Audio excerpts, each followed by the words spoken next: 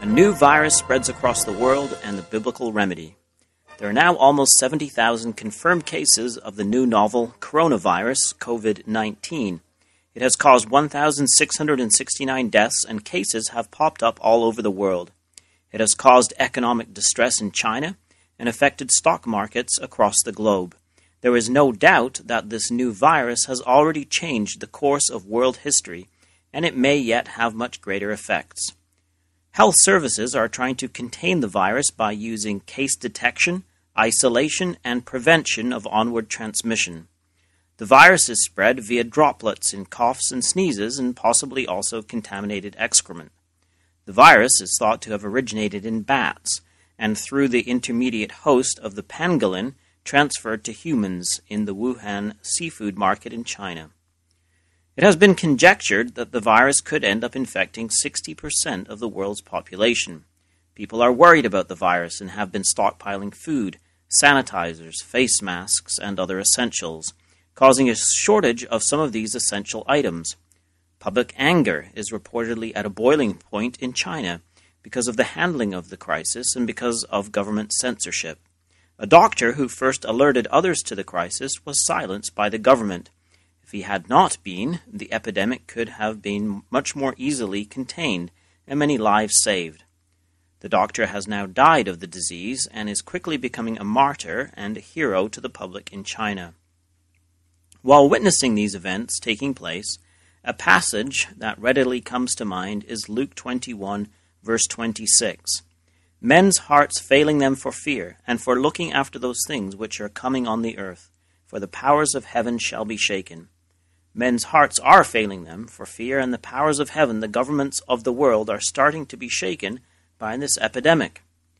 To limit these types of epidemics from breaking out, the first step would be to clean up areas like the seafood market and the unhygienic practices that enabled the virus to cross over from bats to pangolins to humans. Early detection, isolation of cases, and prevention of onward transmission are essential. This all seems quite plain to us with the knowledge now available of how diseases are spread. However, this knowledge is very recent in human history, and not so long ago very little was known about the transmission of infection.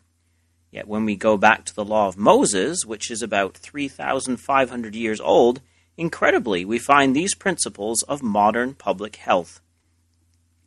The main principles of public health which can be deduced from the law of Moses are the use of water for washing, Exodus 30, verses 17 to 21, and Leviticus 11, verse 32, and particularly the use of running water rather than stagnant water, see Leviticus 15, verses 11 to 13. 2. The sanitary disposal of human waste by burial, Deuteronomy 23, verse 13. 3. The recognition of contagion, i.e. passing on contamination by touch, Leviticus 15, verses 1 through 10, or spitting, Leviticus 15, verse 8. 4. Food controls, Leviticus 20, verse 25, particularly the prohibition of eating animals which have died of disease, Leviticus 17, verse 15, and 22, verse 8. 5. The avoidance of contact with dead bodies, Leviticus 11, verses 24 through 36. 6. The prohibition of scarification and tattooing, Leviticus 19, verse 28, and 21, verse 5. 7. Control of sexual practices, Leviticus 18. 8. The institution of quarantine for certain diseases, Leviticus 13. And 9. Recognition of the uncleanness of bodily discharges, Leviticus 15. And the source for those points is from the Bible magazine, going way back to Volume 3, Issue 3, Public Health Ahead of Its Time by Dr. Stephen Palmer. These principles are the foundation of the recommended response to the coronavirus epidemic. Washing with running water, having people cover their nose and mouth when they sneeze or cough, the sanitary disposal of human waste, food controls, and quarantine. The origin of the deadly Ebola virus has been traced to the eating of infected bats. If the clean and unclean food laws contained in the law of Moses were followed, there would have been no Ebola epidemic.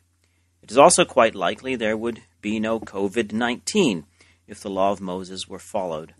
God said in Exodus 15, verse 26, "If thou wilt diligently hearken to the voice of the Lord thy God, and wilt do that which is right in his sight, and will give ear to his commandments, and keep all his statutes, I will put none of these diseases upon thee which I have brought upon the Egyptians, for I am the Lord that healeth thee."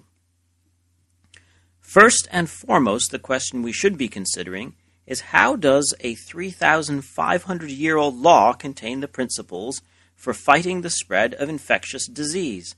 There is only one answer. The Bible is divinely inspired, as it claims to be.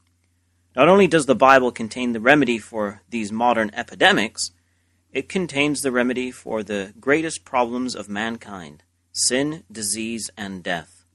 The Bible promises a time when these enemies of man will be vanquished. Revelation 21, verses 3 to 5 says, "And I heard a great voice out of heaven saying, Behold, the tabernacle of God is with men, and he will dwell with them.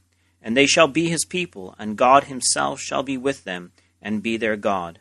And God shall wipe away all tears from their eyes, and there shall be no more death, neither sorrow nor crying, neither shall there be any more pain, for the former things are passed away. And he that sat upon the throne said, Behold, I make all things new. And he said unto me, Write, for these words are true and faithful." Come back again next week, God willing, as we once again consider the Bible in the News at www.bibleinthenews.com. This has been David Billington with you.